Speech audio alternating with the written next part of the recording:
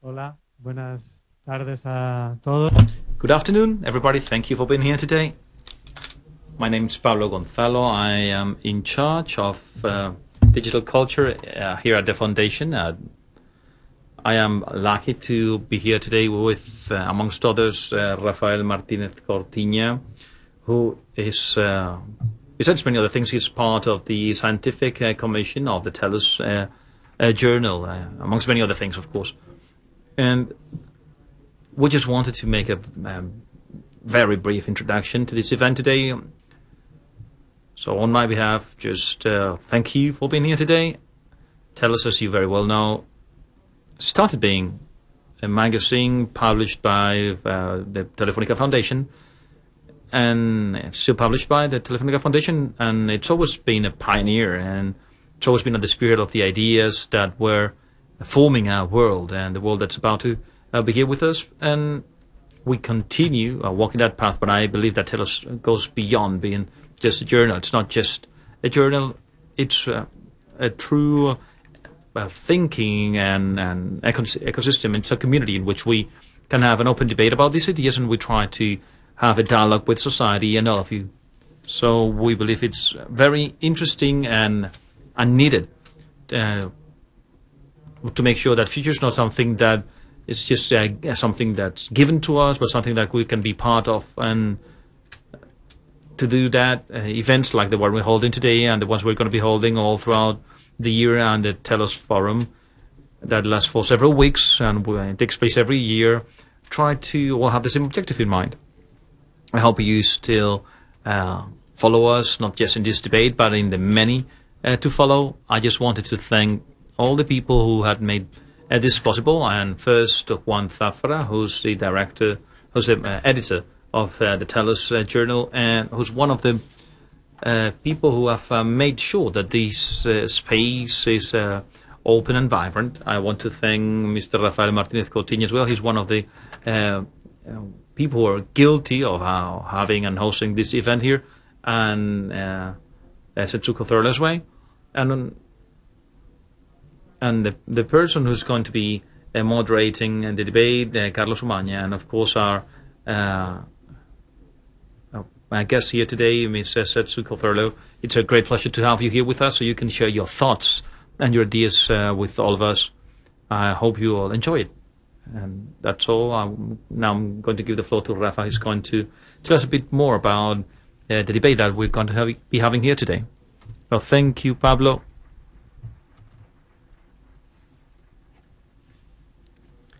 Thank you, Pablo, for hosting this conversation. And you were right, a previous event in Telos in December 2019, and Jared Diamond mentioned the proliferation of nuclear weapons as one of the biggest threats to the evolution of human beings. And well, he just put that challenge on the table. He mentioned it, and well, we started thinking about it, and we said, well, you know what, he is right. But this is not part of the conversation today. The conversation has so many different topics that nuclear weapons and non-proliferation is not part of the conversation, really. And what can we do? We thought it was a challenge. What can we do? Well, let's encourage the conversation so we can keep on thinking about it. So we have invited two great experts worldwide, two huge experts in nuclear weapons. They know about it firsthand. Today we have the extraordinary opportunity to be able to listen to two people who that's actually a huge honor for us to be able to listen to their words. So we're going to listen to Carlos Umaña first.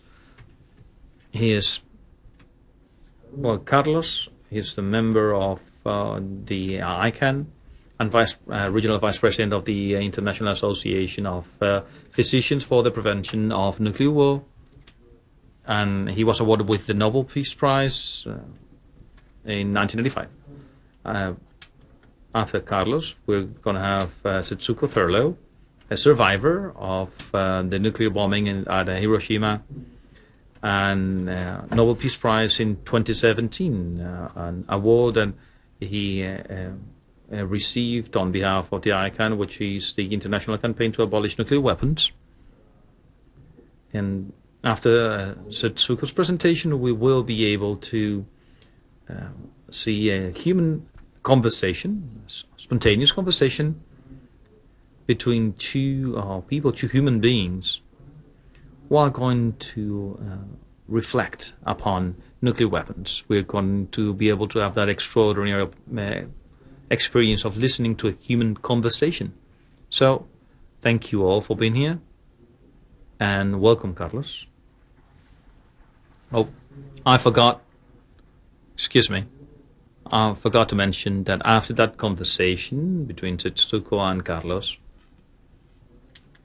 all those who are here today can be part of the conversation, because we are going to have a Q&A session.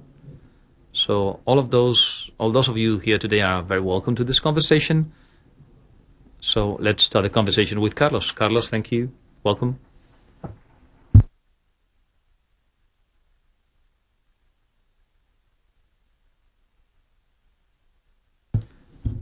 Good afternoon. It's a huge honor and a pleasure to be here with you today. I want to thank the Telefónica Foundation and my friend Rafa Martinez Cortiña, who's been making sure this happens, and to make sure this conversation took place. And he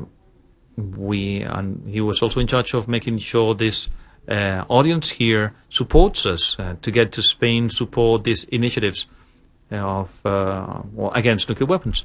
As Rafa mentioned, I am part of the international campaign to abolish the use of nuclear weapons, ICAN. We were awarded with the Nobel Peace Prize in 2017 for two reasons. Because we raised awareness on the use of nuclear weapons and our revolutionary efforts to achieve a ban on nuclear weapons through a treaty. This is a process that's called humanitarian, and we place human beings at the core of all the conversations around these horrible weapons. And there's a lot to say about these weapons. I am not going to say everything about them, but I would like to start by saying that we are facing two threats for our existence. One's climate change and nuclear weapons.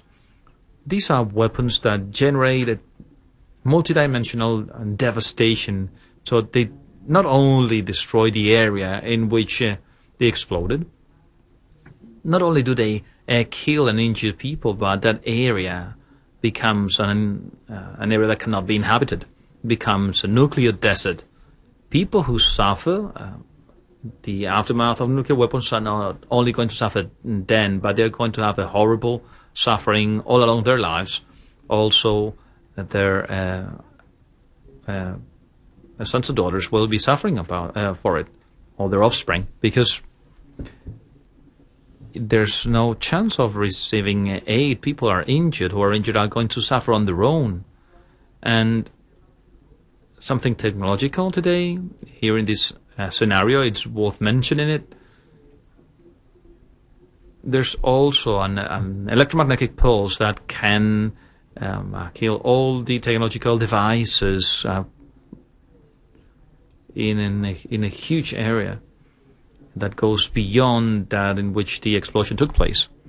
And in this technological era, that would be a real disaster. But this is not a theoretical risk. The risk of this happening is extremely high. The Journal on Atomic Scientists has a clock. It's the Apocalypse clock that measures the risk of human destruction through nuclear war in minutes before midnight. This year, 2020, that risk is at 100 seconds prior to midnight. That's the highest risk we've had in history since that clock started in 1947. And why have we got that huge risk? Well, there are different reasons. First, given the extremely hard rhetoric of those governments that have nuclear weapons, climate change that can spark regional issues, and also given the extremely high possibility of having an accidental explosion of a nuclear weapon. There have been over 1,000 issues with nuclear weapons only in the US, and 7 of those accidents, 7 of those could have caused a worldwide nuclear war. And the dependence on automated systems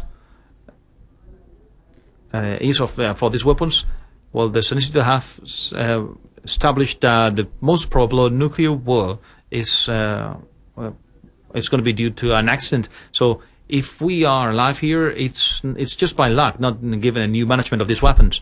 And we should also understand why these weapons exist. Why we are depending on those nuclear weapons, because they're not practical. They cannot be used. They're not made to be used with a military target. They are made to target at cities and kill civilians.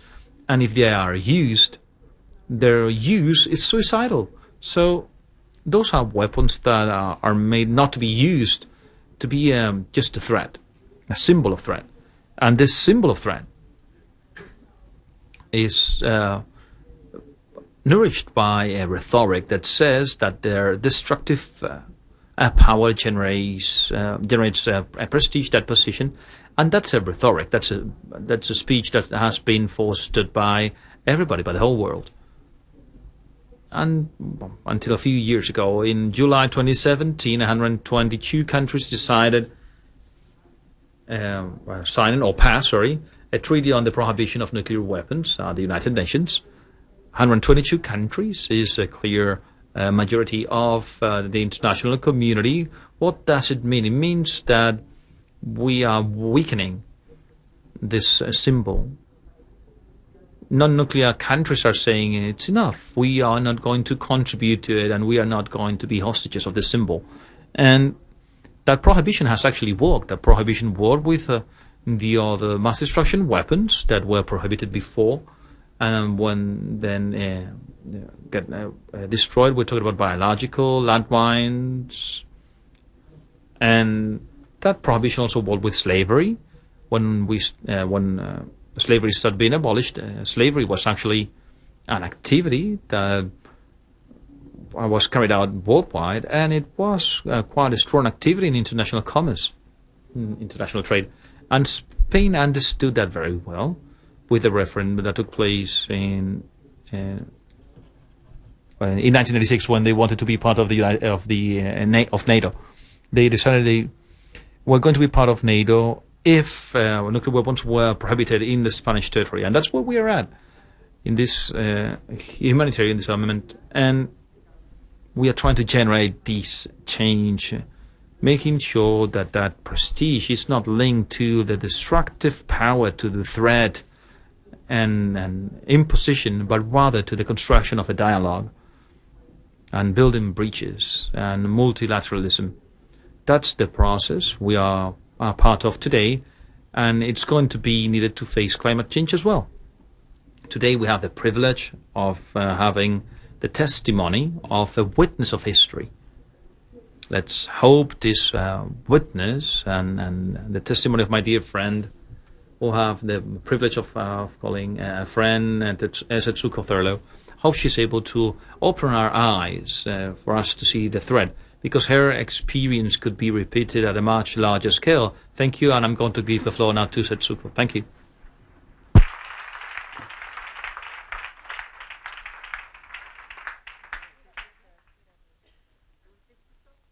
No.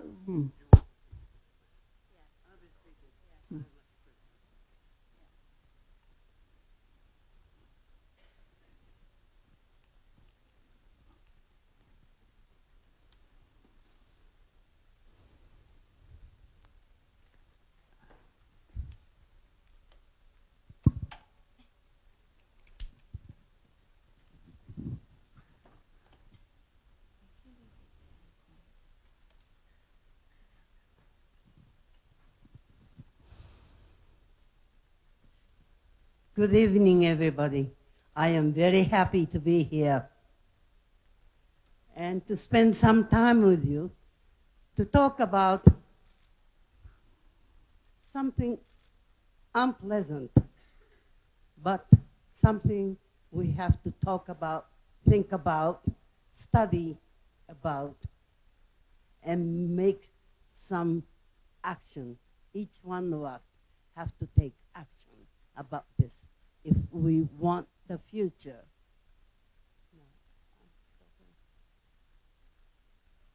I was born and brought up in the city called Hiroshima, Japan, in 1945, August 6th.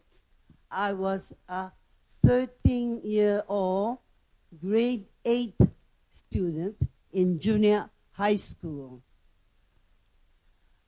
Japan was fighting with the United States and losing badly.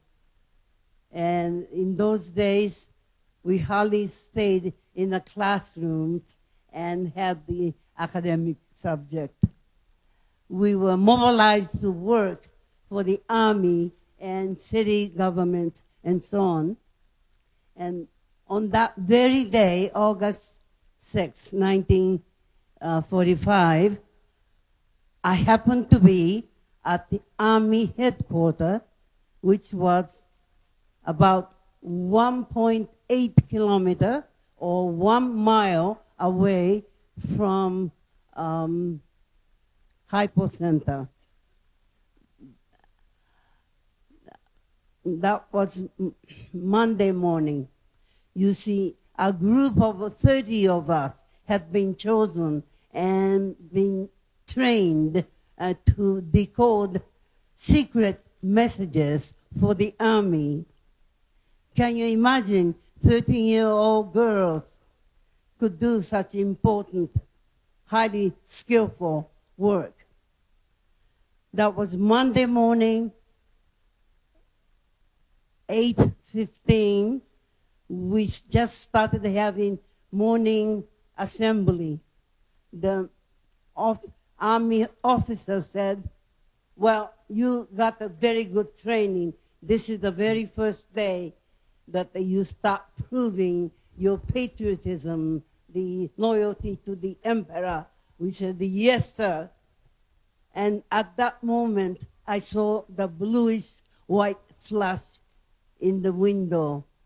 And then I had the sensation of flying up in the air and just floating around in the air.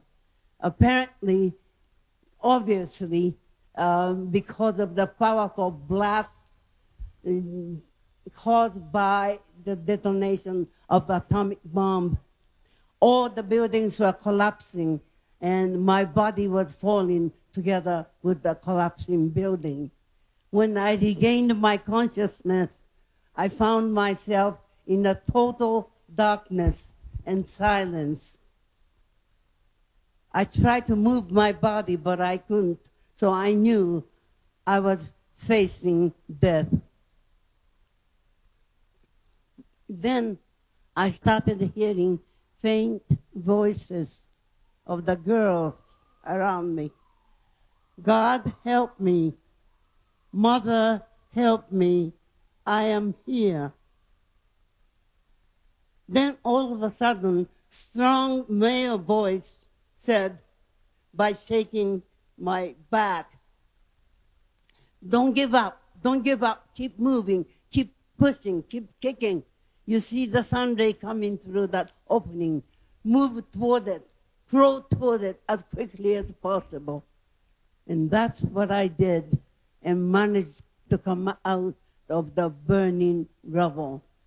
It was already burning. That meant about 30 girls who were with me in the same room were burnt to death alive.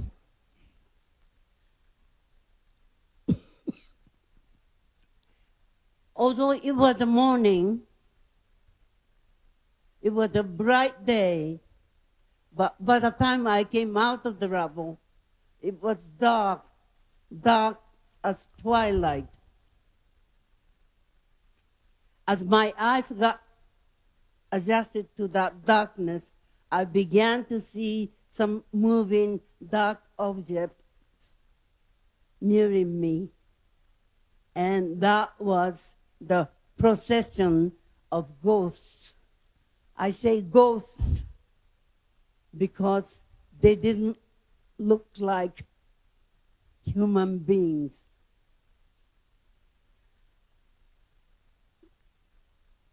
The people's hair was standing up toward the sky, just burned skin.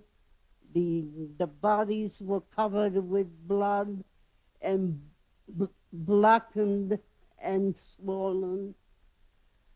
And they were simply shuffling from the center part of the city to where we were. And some were carrying their own eyeballs in their hands. Part of the bodies were missing. And as they collapsed, their stomach burst open with intestines stretched out. Nobody was screaming or shouting. Nobody had that kind of physical and psychological strength. They simply existed and shuffled by. The soldier said, "You girls," I and two other girls who managed to come out, "you girls join that procession and escape to the nearby hillside." Now we have to learn to step over the dead bodies and dying people. And we got to the nearby army training ground, huge ground, about 2 football fields combined. By the time we got there, the place was packed with the dead bodies and dying people. And people were just groaning and moaning and whispering and begging for water, water. Nobody was screaming and running. It was like the city of death.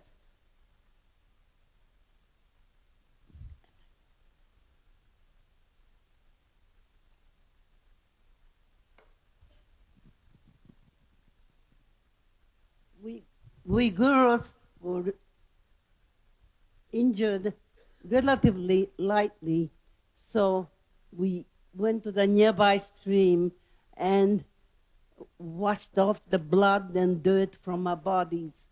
And we tore off our blouses and soaked them in the cold water and dashed back to the dying people and put the wet cloth over the mouth of the injured and dying. And they just sucked in the moisture from those wet cloths. Just like that. I looked around and see if there were healthcare professionals like doctors and nurses, but I couldn't see one single professional around. I learned later that about 80% of doctors and nurses were also killed, but the remaining 20% were serving somewhere else, not where I was. That meant in that huge military ground I escaped to, where how many thousands, how many tens of thousands, I don't know, they are all lying down without medication, any treatment or care, and just a few lucky ones got the wet cloth to suck the moisture from. That was the level of so-called rescue operation. When the darkness fell, we sat on the hill, and all night we watched the entire city burn, feeling stunned and numbed from the massive death and human suffering I had witnessed.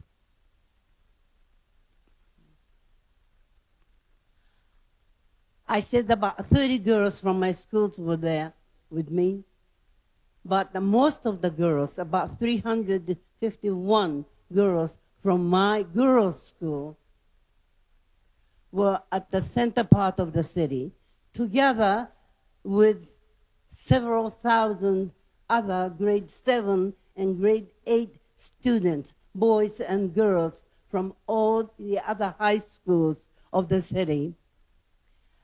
They were to provide manual labor for army. Just above them,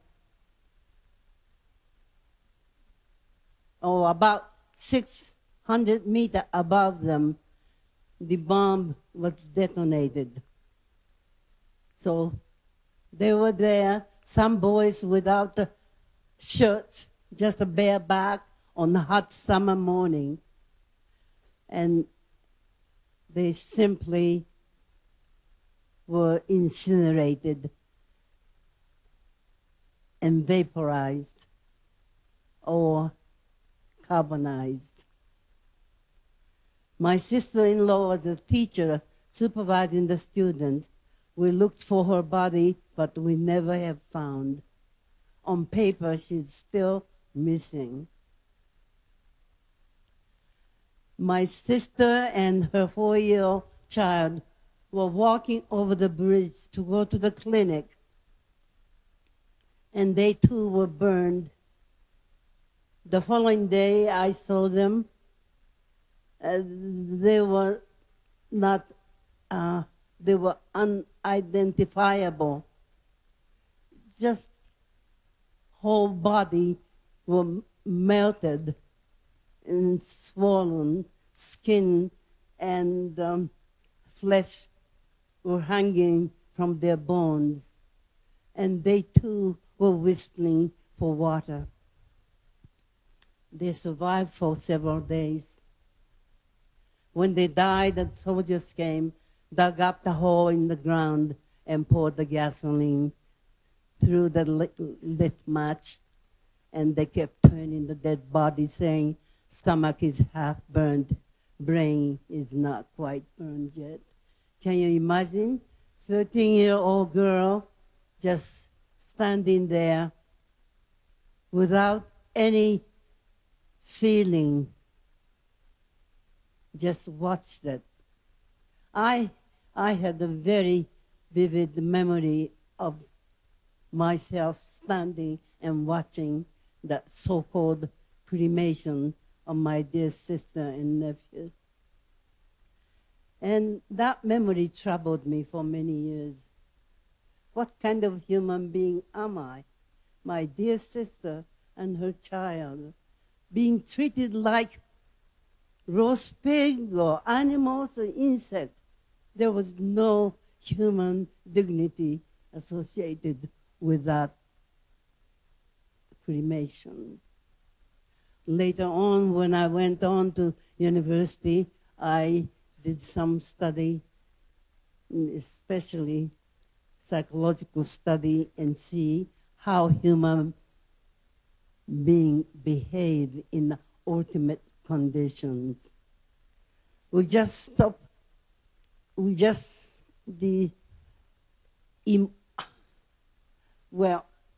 Cognitively, we were functioning, but we simply stopped feeling. The cessation of the emotion was noted. Well, many testimonies have been written, and I have spoken with friends and so on, but we share the common experience. That's what happened to many people. Nobody could shed tears. The external stimuli was so massive, so grotesque. Our psyche just closed off to prevent them to enter into our being. It was a good thing. If the stimuli kept affecting me, I couldn't have functioned in that horrible condition. Now,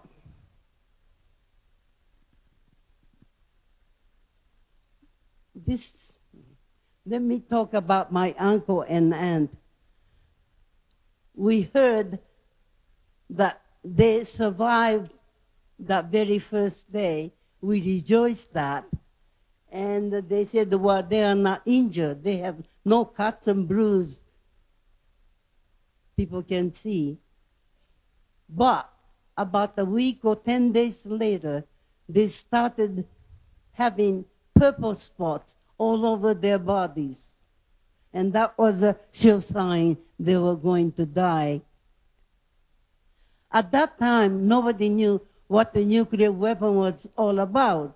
Nobody heard about, at least we didn't hear about radiation, radioactive poisoning affecting human body. You don't smell it, taste it, see it, but that goes deep into the bodies that affects the well-being, the health of human beings. And that works in a very mysterious way. Some people die almost instantly, and some people die a week later, a month later, a year later, some 10 years later. Very eerie, mysterious way, the effects of radiation were experienced by survivors. So you can imagine the anxiety and the fear people felt. In those days, first thing we did in the morning was, and before we got dressed, we had to check every part of our body, make sure there was no purple spots. Because if you see one, that was a sure sign. Well, the loss of hair, or the fever, or diarrhea, bleeding, internal bleeding, bleeding from the gum, well, all those symptoms were experienced. And I really can't go on giving all the detailed information. But one unique thing is because of the heat of the fireballs which reached the ground level was about 4,000 degrees Celsius. I understand several hundred degrees Celsius melts iron, but it was 4,000 degrees. So many, many people who were on the streets were badly burned. And all those scars turned out to be rather ugly. Layers and layers of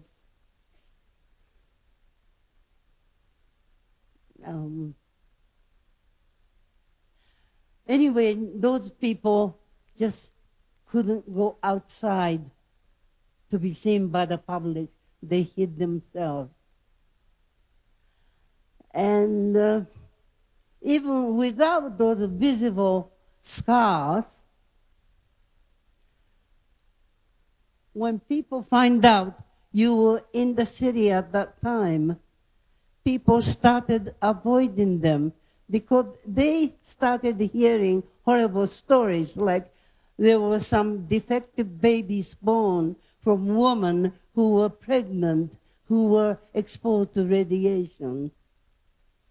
And something like microcephalic, with the babies with a small head. Some of them were also born. So people feared, those of us who were in the city exposed to radiation, contaminate other healthy, normal people. So there was a serious issue of social discrimination, whether you had a tangible evidence or not of the experience and the bombing. I can go on giving that kind of detailed information, but let me add a few more. Go ahead. Yeah, a little bit more. You see, Hiroshima happened on August 6th. 3 days later, August 9th, Nagasaki was attacked. And on the 15th of that month, Japan finally surrendered. And that meant Allied forces, occupation forces, landed on Japan toward the end of that month.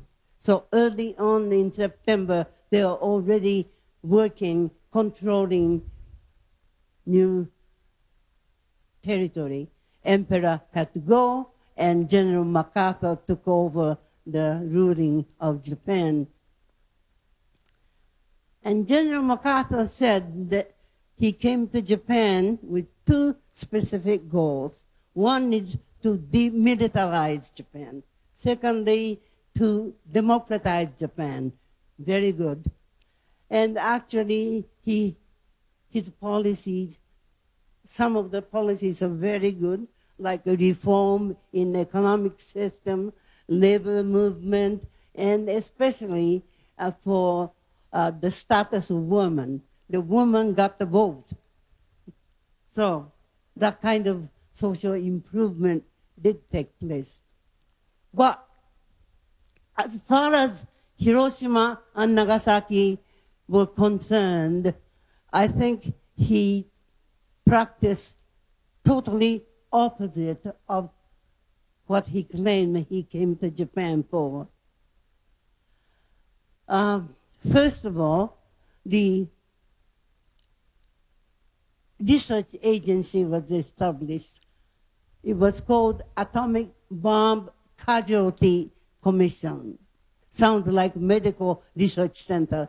So people were very happy because they have been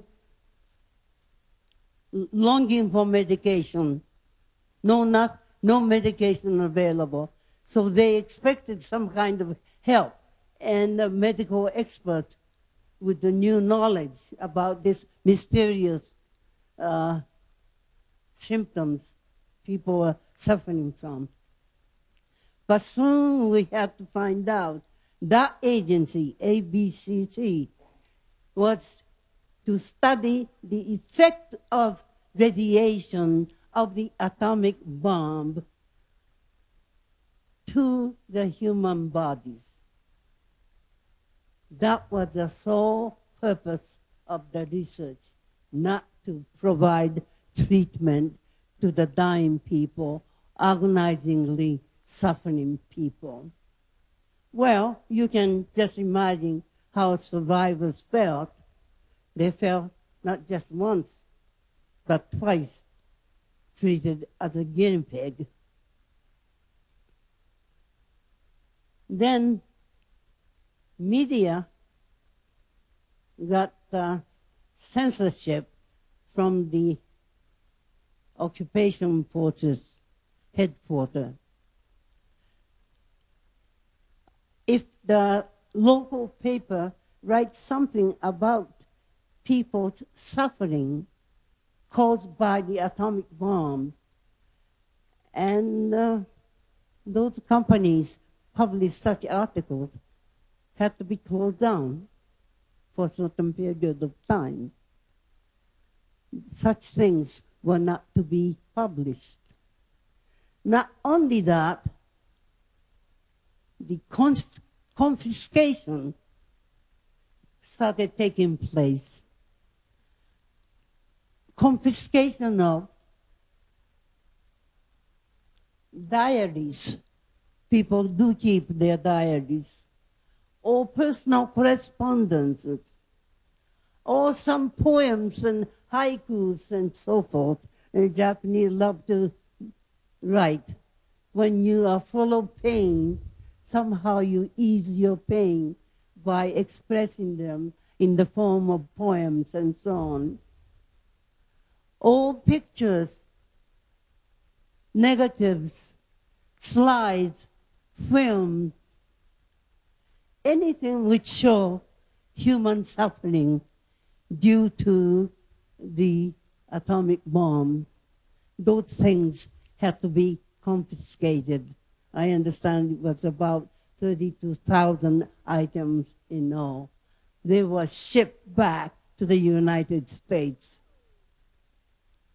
So you can imagine, I just gave you a few examples, with those things happening around, and people quickly get the message, we are not supposed to talk about what we experienced. And people figured out, okay, it was all right for the paper to write about triumphant victory of the science and technology in producing that kind of weapons. But to write about unspeakable horror and suffering of human beings as a result of that is not to be known by the world. Well, this is a kind of oppressive, depressive environment in which people have to survive. Let me jump. I finished university in Japan, and I had the opportunity to go to the United States to study social work, the profession which I chose, because I witnessed such human suffering and so many selfless adults trying to rebuild their lives, their families, and the communities, and giving everything they had, in spite of the fact they lost everything, but they were not broken, they were not beaten. They wanted to rebuild. And witnessing adults around me with this kind of spirit, I wanted to be a helping person, and I wanted to become a social worker. I needed a training, but I will quickly end. But when I went to the United States, it was the August of 1954. That spring, I think it was March 1st, the United States tested the largest hydrogen bomb at Bikini Atoll in Marshall Islands in the South Pacific. And that news really upset the entire Japan. People said, what? Not just Hiroshima, not only Nagasaki, now Bikini. Those people are suffering the same kind of symptoms as they all have experienced. This is a sure sign United States is planning a nuclear war because testing is a prerequisite for the production in order to develop the new weapon. You have to test it. So we knew the intent that the United States was preparing for something. Anyway, it's a long story, and within limited time to share it, it's difficult. But I just want to say, because of all these environmental circumstances, social, political, psychosocial environment, and after the end of the war, when people had more access to historical facts and information, and people realized that instead of just pitying our fate, instead of just being bitter, and some people thought revenge, but no, we have more important thing to do. Our job is to act as a witness to the world. This is simply a beginning of nuclear age. This is the beginning of horrible things. And we have to speak out to the entire world. And this debate took place among the survivors over months and years. And it became a collective decision of survivors. I was still a teenager, but I watched adults struggling with this process of reaching their goal. So,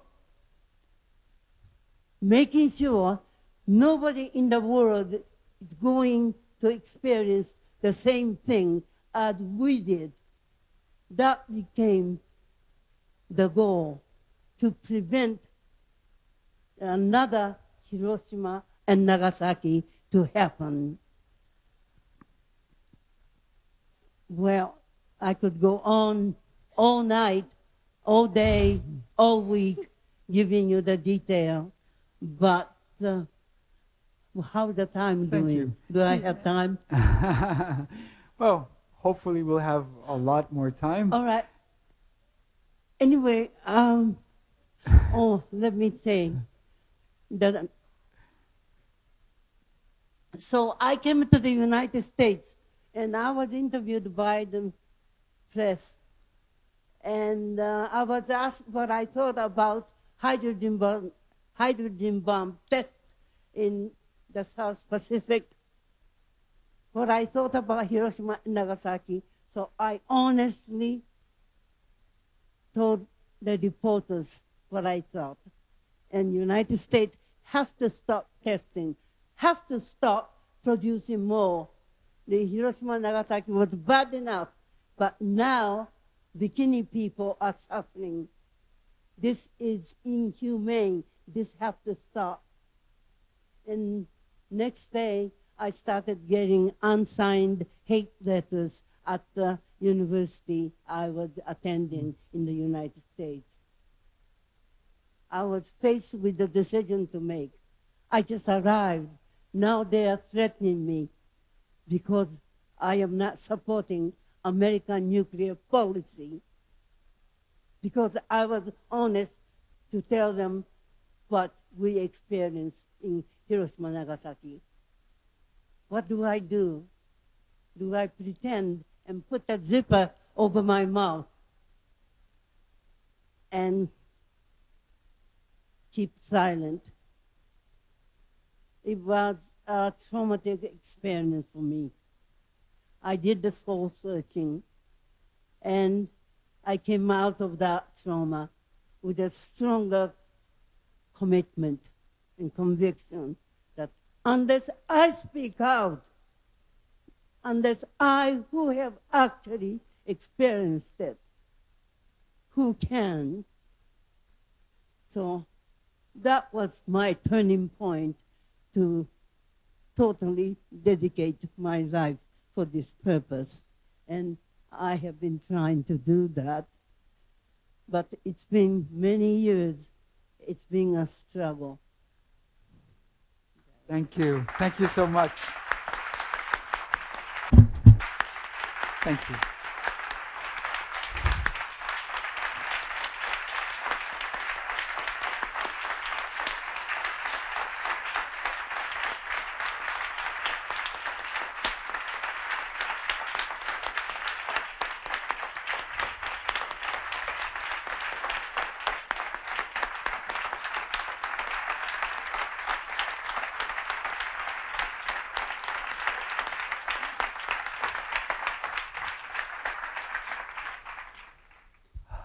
Thank you so much, Setsuko. Yeah, we have a little time for a little. We have a little time. Would you like to use your hearing aid to hear a little better?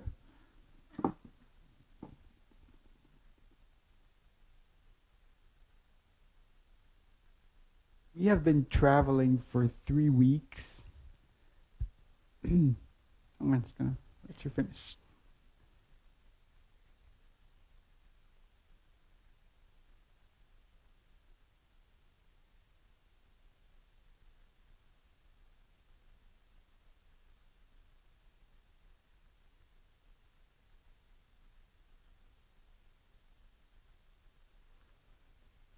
Thank you very much, Setsuko-san, for that incredible testimony. I've heard it many, many times now, and every single time I learn something a little different. We have been traveling together for, it feels like many months now, but it's only been 3 weeks. We've been to Paris, we've been to Barcelona, we went to the Pyrenees Mountains in Andorra, and now we're in this beautiful city that is very dear to my heart, Madrid. Yeah, it's been quite a ride to travel with you, and a great learning experience. Are you looking at that picture in the background? Yeah, that's a nice picture of you.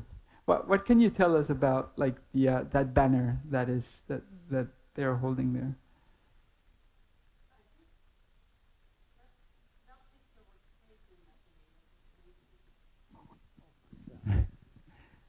That picture was taken at the United Nations when United Nations was hosting the conference on the prohibition of nuclear weapons. Ah, okay. I think you were there too. I right? was, yes. Yeah.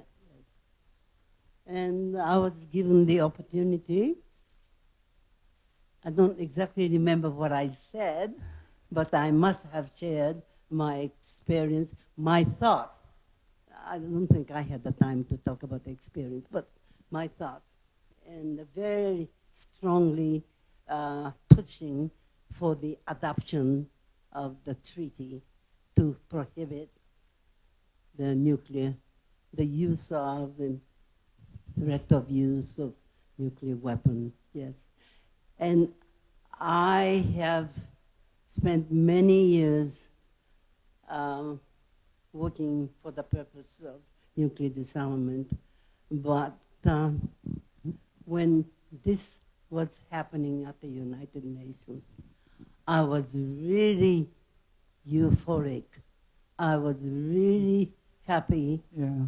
For many years, the world had not responded to our messages.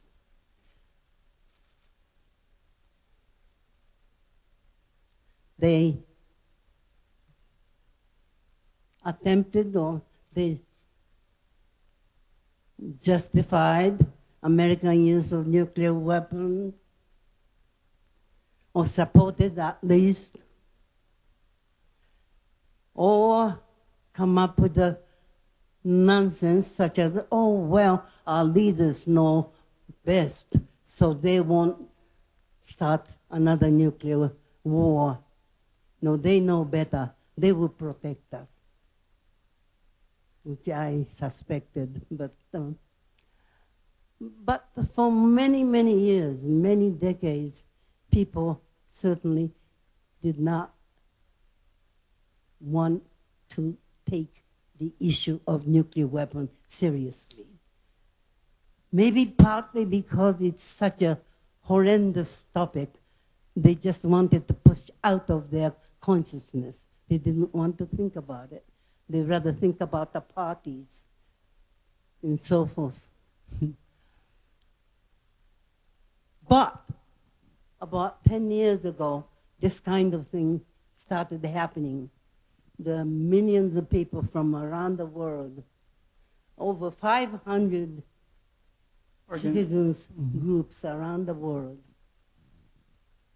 from over 100 nations came together, started working through the United Nations to pressure the government to work on the treaty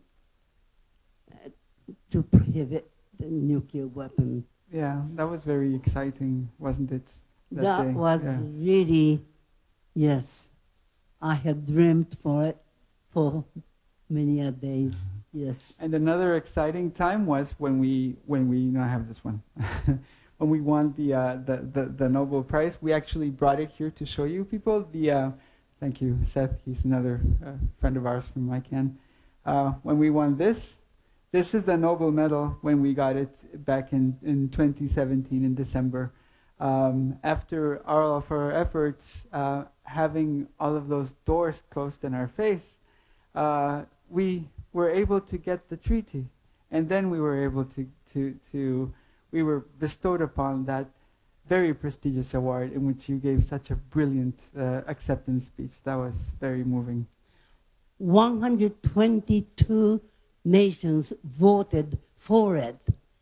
And most of those 122 nations are smaller, militarily weak nations. But they all came together and said, enough is enough to the nuclear weapon armed states. You know, 9 nations, starting with the United States and Russia and, you know, 7 other nations who have the nuclear weapons. They have been exerting their pressure at the United Nations. The little guys didn't have much power. But at this conference, majority of the world's nations came and said, enough is enough. We want to have a say. And so this is a tremendous positive first step toward the goal of eventual elimination of nuclear weapons. It's just a prohibition at the moment, but step by step we have to move toward the total elimination of nuclear weapons. That's our goal, and it should be the goal of all of us here. I hope you join us. Yes. Thank you.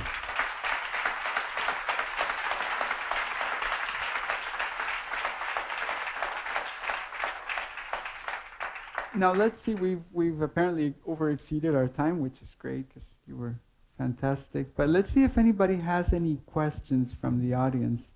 Sí, por favor. Wait, let's... Setsuko, thank you very much for being in Madrid and for give this wonderful conference. It's for me a dream to see you here. And I would like to let you know that I was in Hiroshima. I was in Japan like 3 months ago, and I went to the Zona Zero, to the building, the only building that is in Hiroshima. From that day, I can tell you, I felt a lot the energy that is still in that place. And for me, it was very sad. It's still very sad. And to listen you and to know how you felt that day. And for me, I was surprised because I saw that in the building, there is like some words that say that some people in Japan wanted that this building stay in the city, and some other people didn't want to be there, that building. And finally, they keep the place and the building. Why they decide to keep that building, the only one that is in Hiroshima from the war? Why finally did you decide to keep it there? Thank you very much.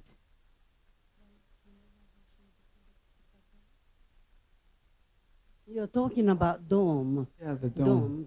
Yeah. Well, we all felt that although painful, we should never forget what we experienced. That should be the lesson for all of humanity. We have to keep talking about it. So that is a symbolic reminder of that fate.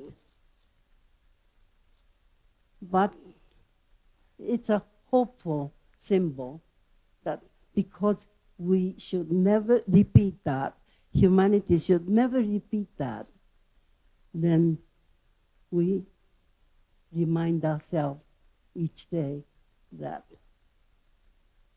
the conflict must be resolved in a different way, not by killing, melting each other, melting masses of human beings. Can you just visualize that? 4,000 degree Celsius, melting human skins and flesh. That's what happened. That's unimaginable, I think. But that was a tiny baby nuclear weapon. Today, we're talking about hydrogen bombs, which 1,000 times more destructive. So we're talking about a different scale of the bomb. So the whole discussion of nuclear weapon is really insanity to me. Yeah, But some leaders seem to think it's okay. We can use the taxpayers' money to make more of them so that we can be safe from the enemy. That's what they seem to believe. From my mouth, I can never support that. That's nonsense. It's an illusion and delusion. That's my belief. Yes, thank you. And it's a very big sum. It's $116 billion a year that are invested of public funds on the maintenance of nuclear weapons. 116 mil millones de dólares al año se invierten. So, $160 billion are invested every year to do the maintenance and keep those nuclear weapons. Have we got any other question here? Spain has not supported the treaty for the prohibition of nuclear weapons. Have you had the chance to contact? Well, you have the chance to contact many people here. So I would like to know what's the response you have found amongst Spaniards about this topic.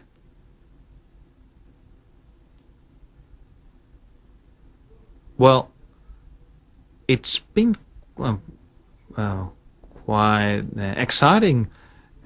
We have several friends in civil society here that are moving the topic around. When we went to Barcelona, for example, we met with Ada Colau. The meeting was excellent, and the city of Barcelona is supporting the treaty already. We have a municipal campaign that goes around different cities of the world. Barcelona is supporting us already. It was quite exciting. But not just that, but also the commitment of the city council. We have had several meetings with different communities and the press, and I think the idea has been very welcomed. We have also met with government representatives in the Ministry of Foreign Affairs, and we have been talking about technical aspects around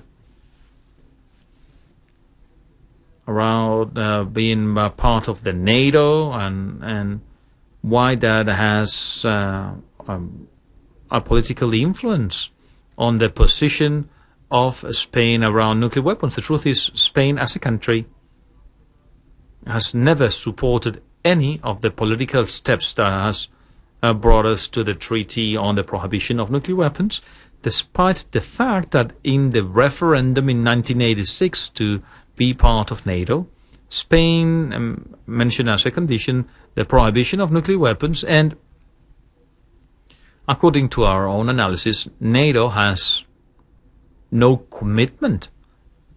It shouldn't be a legal issue for Spain to support the treaty.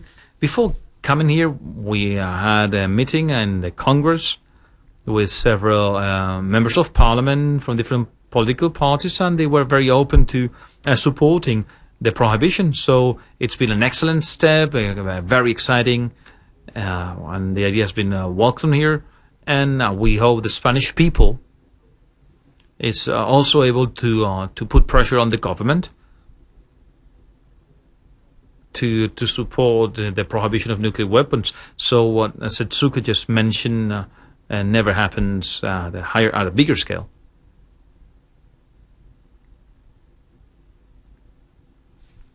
Thank you so much. My question is for Setsuko. First of all, I want to say that it has been a privilege to hear your story. And my question is, after what happened in Hiroshima and Nagasaki, how do you deal personally with the pain and the sorrow and with the forgiveness? And which advice would you give to the young generations? Thank you.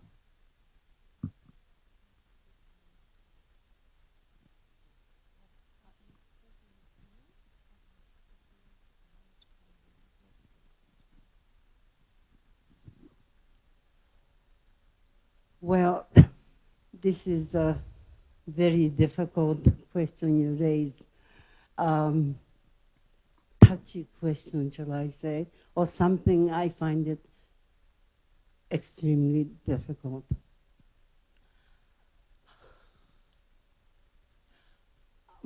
If I understand correctly, that having experienced the bombing, how have I dealt with my pain and so forth? And forgiveness, that was the words used to. I know I became a Christian, so forgiveness should be part of my vocabulary, yes. And some people say, well, it happened so long ago. Well, you must have forgiven Americans and so forth. The word forgiveness is used so lightly to me.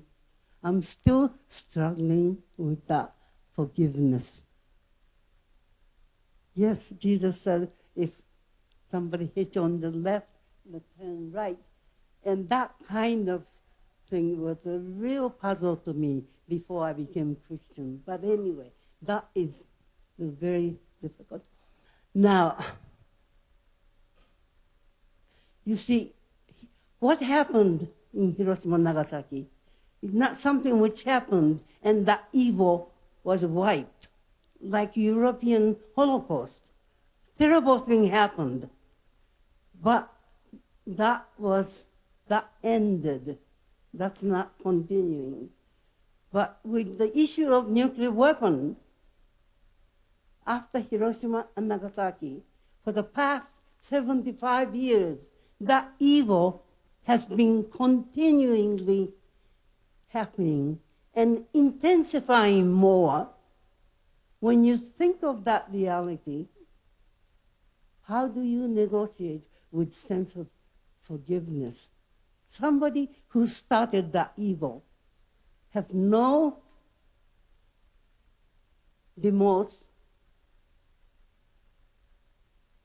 and continue on building and threatening the world, and others have to keep up with that evil power. Well, if you have the easy answer, give it to me. I'm still struggling. Thank you, Setsuko. Over here. Yo quiero preguntar. I would like to ask, we were invited to it. What can we do as citizens to join you in this fight for the prohibition of nuclear weapons? Thank you.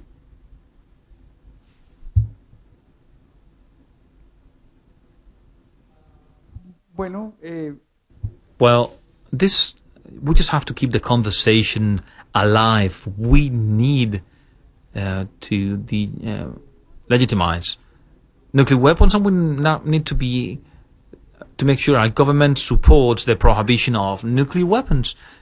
So what can we do? We have several tools at hand. We have that commitment from the Parliament. We can ask members of Parliament to support the prohibition of nuclear weapons. We can also ask and demand our city governments, our city councils and town councils to support the prohibition, and those campaigns are in the ICANN website. But we can also de-invest our own funds. This campaign that's called Don't Bank on the Bomb. It's a campaign in which you can also ask your town councils to make a responsible investment in nuclear weapons, and your own investment as well, making sure that, I mean, maybe young people don't have a pension fund, but those who already have a pension have, and those who are worried about that kind of thing, we should think that our money, make sure that our money has nothing to do with nuclear weapons. And also, just keep the conversation alive. Yesterday, in the event at the Complutense University of Madrid here, we were talking about all the activity in the media we have had this week, and we need to expand and the message. And if you use the hashtag no to nuclear weapons or something like that, that's a great way of keeping the conversation alive, making sure that this topic is something that's mentioned everywhere. So people talk about it in bars, in cafeterias, in restaurants, everywhere. It's something that we truly need people to know about the topic and have a conversation about it and put pressure on the government. So irrespective of the political pressures they might be receiving, they're able to make the right decision because, I mean, we all have political pressures. Latin America had tons of pressure not to enter the treaty on the prohibition coming from the US and African countries that had the pressure coming from France. But things were done despite these political pressures because people were pressuring on governments as well. So let's keep that topic alive. That's the most important thing we can do. Hashtag no nuclear weapons.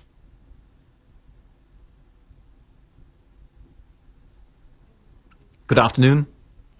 Well, many countries have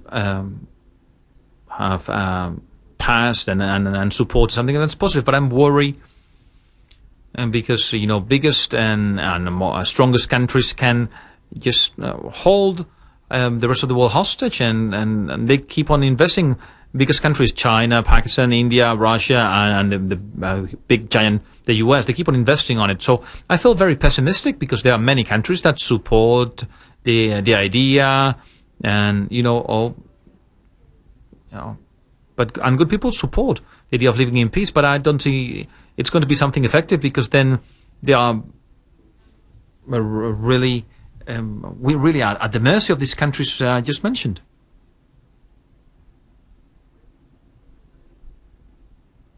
I will answer this question. But I mean resistance and acceptance. But when we started talking about this treaty, we're talking about a very few years. In 2013, they were laughing at us in our faces. I mean, we counted the amount of times that prohibition was mentioned because nobody dared saying, I'm going to prohibit this. Say they would not use prohibition in the United Nations. And now we are in another phase, which is resisting. It's a phase in which, the response against the majority of the nations, the fact that France is talking about, the situation of France in the European Union, and Trump saying, no, this agreement is not useful. That's part of keeping, that's part of the answer, the response against something that's happening. Because if we think about how nuclear weapons work, in 1998, for example, India, when they carry out their 3 tests, they said, we did this because we had to show the world we had guts. So this whole idea of power comes from there, and that's what we have to get rid of. So right now, of course, we are seeing this resistance from these big powers, and what that means is that we are going forward. And you're saying that you feel pessimistic, but I'm an optimist and realistic at the same time, because optimism it doesn't mean you're not realistic, because the only people really who change the world are those who believe that change is possible, right? So optimism is in truth realism, because it's our engine, it's the fuel of civil society. And we don't have any more time. I see you're quite interested, and it makes me very happy. It has been a great experience to be able to be here with you, and I want to thank you for your attention. Thank you, Setsuko. Thank you, Carlos. Thank you for your task, for your work, which is humane, and it's a great task. And thank you for putting in the a topic on the table again. From the Telos community, we accept the fact that we have to keep on thinking about it. From the Telos community, we accept the challenge of putting this topic back in our debate and our conversation, and using your words as inspiration, and would like all of the Telos Foundation, all of the Telos community and the Telefónica Foundation to give a huge hand to Setsuko Thurlow and Carlos Amaña. Thank you.